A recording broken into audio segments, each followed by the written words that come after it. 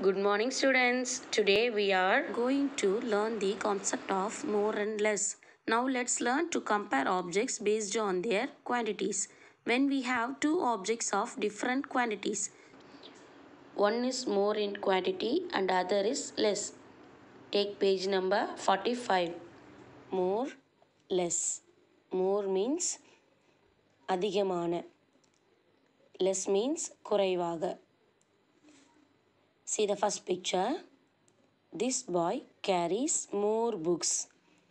இந்த பையன் அதிகமான books carry பண்ணிகிட்ருக்கான். See the second picture. This boy carries less books. இந்த பையன் குறைவான புத்தகம் வச்சுருக்கான். More books, less books. See the next one. This tree has more bananas. இந்த மரத்தில் அதிகமான பனானாஸ் இருக்குது. This tree has less bananas. இந்த மரத்தில் குறைவான பனானாஸ் இருக்குது. More bananas, less bananas. Turn the next page, page number 46. Who has more? Tick the picture. See the first one. This girl has 1, 2, 3, 4 roses. This boy has 1, 2, 3, 4, 5, 6 roses. Who has more roses? This boy or this girl? Yes, this boy has more flowers.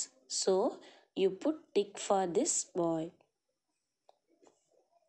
Okay, see the second one. This boy has 3 ice creams. This boy has only 1 ice cream. Who has more ice creams? First one or second one? Yes, first boy has more ice cream. So you put a tick for first boy. See the next one. This girl has 5 balloons. This girl has 7 balloons.